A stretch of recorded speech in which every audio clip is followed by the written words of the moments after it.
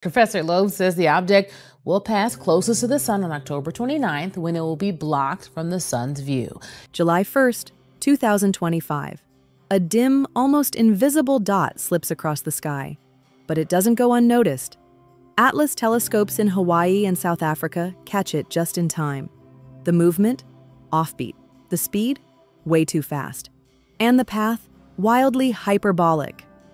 If there's not actual aliens on it, maybe there are active navigational tools on it that go into autopilot as they near a star. And it is trivial to learn whether it belongs here or comes from elsewhere.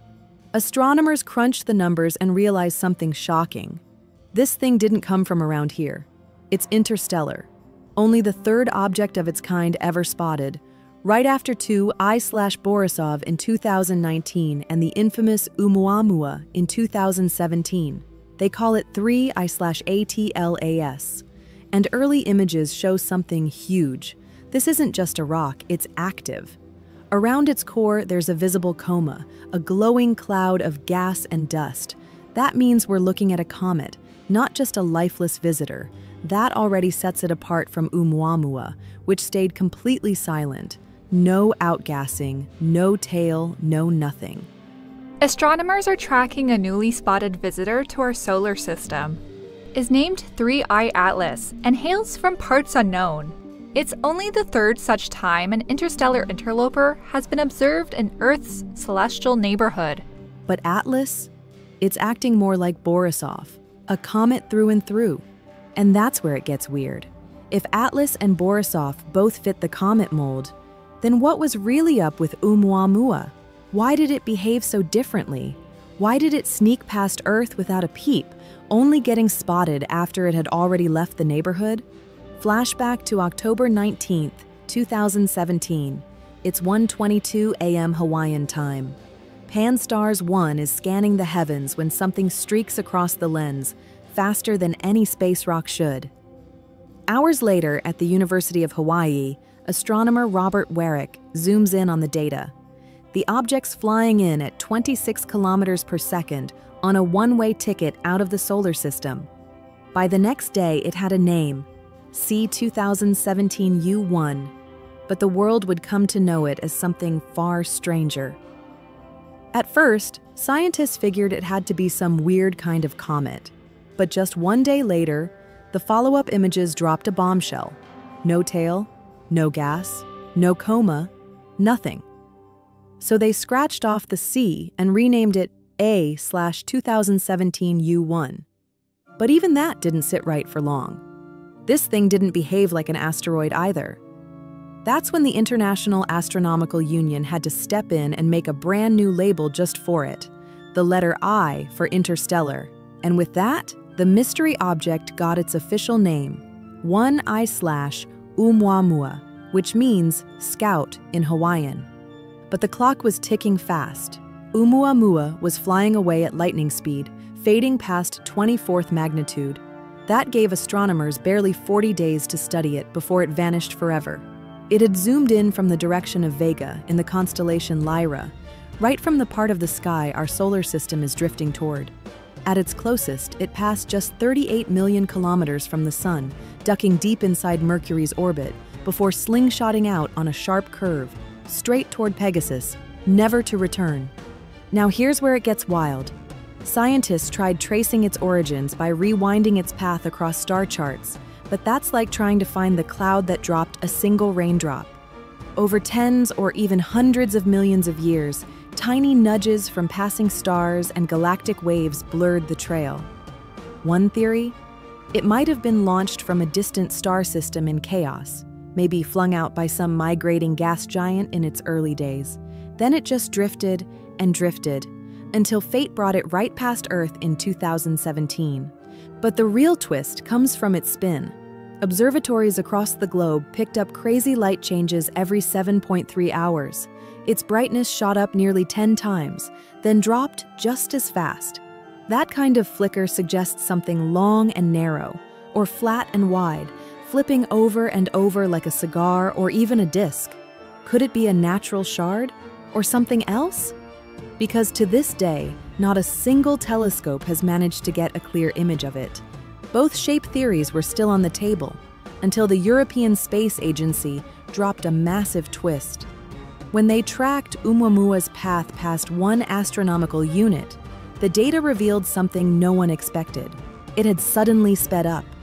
The boost was tiny, sure, just 5 millionths of a meter per second squared, but it was consistent across every reading. It was real. Now, normally, that kind of acceleration screams comet jets. You know, when heat blasts gas off the surface, giving it a little shove. But here's the thing, there was no gas, no tail, no dust, no vapor, nothing. Every telescope saw a clean, crisp trail behind it, like it was gliding through space without shedding a single particle. And here's where it gets even weirder. Solar radiation at that distance is way too weak to cause that kind of push, unless the object had a wild surface-to-mass ratio. Basically, something super thin and super light, like a massive floating sheet. But how could that even be possible? We're talking about something hundreds of meters across, yet thinner than a sheet of paper. Nature doesn't make stuff like that. So what were we really looking at? NASA pointed its Spitzer Space Telescope at Oumuamua, locking on for 30 full hours. This telescope can spot even faint heat signatures from dusty comets drifting way out past 2 astronomical units. But what did it find? Nothing. No heat. No dust. No signal at all. Just cold silence. And that silence only made the mystery deeper. Spitzer's silence wasn't the end. It was just the start of something way stranger. Its data showed that Oumuamua's surface reflected 10 times more light than the dark, carbon-rich crusts we see on regular comets. That shine? Unheard of. So scientists asked, could this thing be metallic? By late 2018, Harvard astrophysicist Avi Loeb and his team decided to run the numbers. Their paper, published in astrophysical journal Letters, shook the whole space science world. Loeb didn't hold back. He proposed that no natural process could explain what they were seeing. His theory? Maybe, just maybe, we were staring at a light sail, something artificial, a broken probe or a piece of spacecraft, sent from another star. Boom. That one paper set the internet on fire. Some folks called it genius. Others thought it was just grabbing headlines. But one thing was clear. Oumuamua had people divided. While the world debated aliens, 2 other scientists, Daryl Seligman and Jennifer Berner, came in with a more down-to-earth theory. They said the answer might be hiding in the shadows, literally. Here's their idea. In the deep freeze of space, where temps hover just above absolute zero, cosmic rays can slowly crack hydrogen molecules free inside chunks of ice. Over millions of years, this turns an ordinary ice rock into a secret hydrogen time bomb. Then when it gets close to the sun and starts warming up, even just a little, those hydrogen pockets leak out, creating a soft, invisible jet. No dust, no vapor, no heat signature, but it gives the object a real push. They called these mystery travelers dark comets.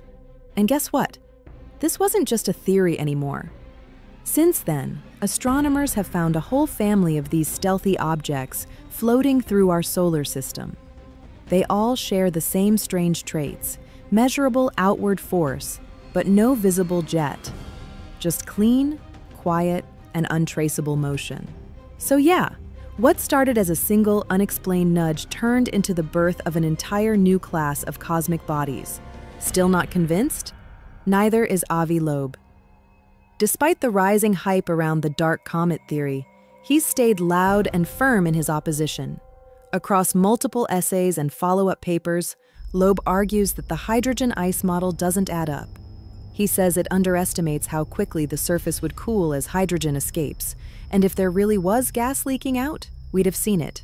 But with Oumuamua, nothing. No trail, no glow, no signs at all. Loeb's not backing down.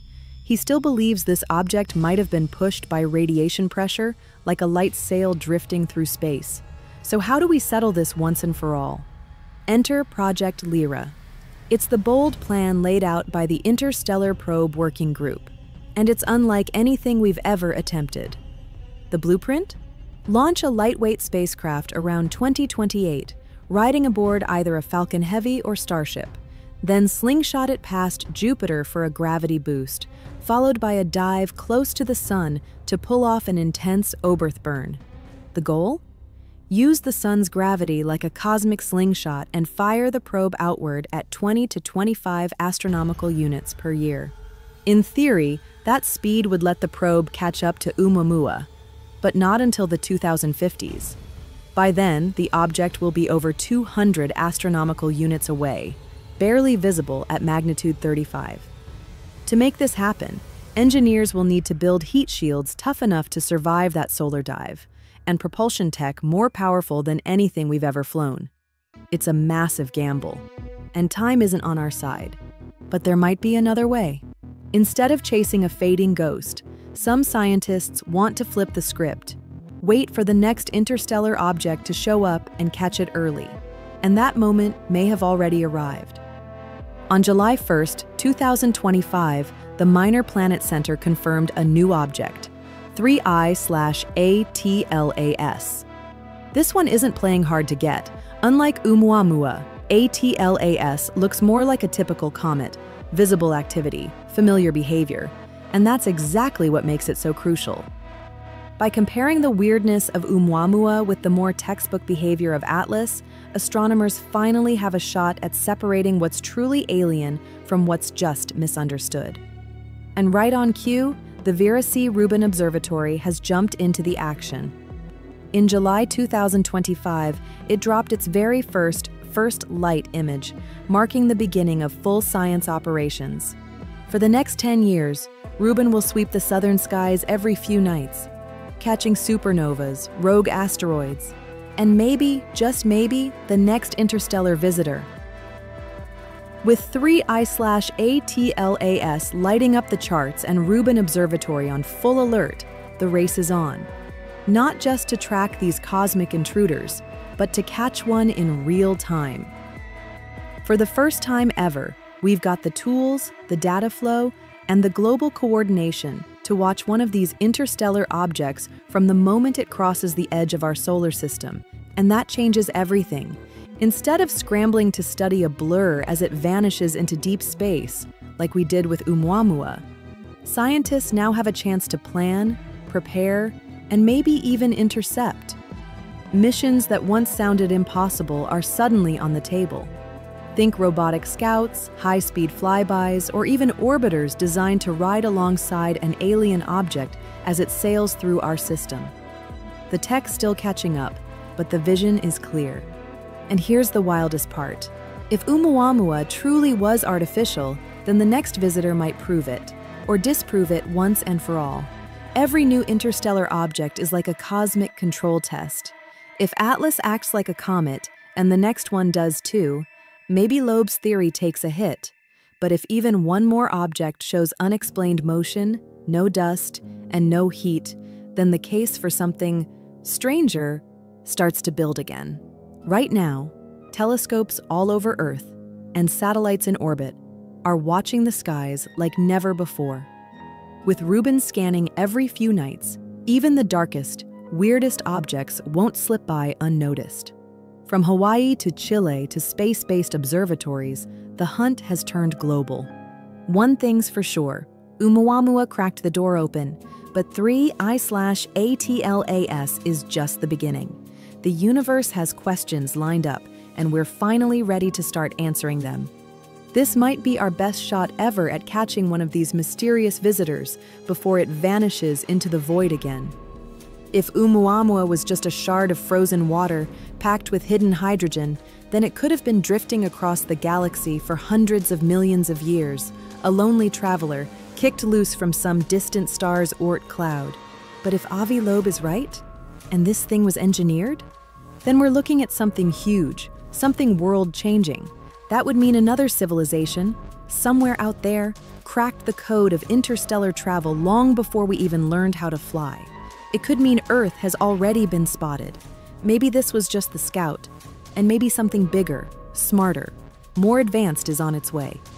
Or maybe they looked around and kept going, left us in the dust. We might never know. Right now, the odds still lean toward a natural explanation. But until we get actual material, something we can touch, test, and break down, or unless Rubin starts catching a whole fleet of similar objects, this case stays wide open. So what do you think? Was Oumuamua just an icy fluke or a signal? Drop your thoughts in the comments, and don't forget to like, share, and subscribe if you want more wild space stories like this one. This is just the beginning, and the next chapter could drop at any moment.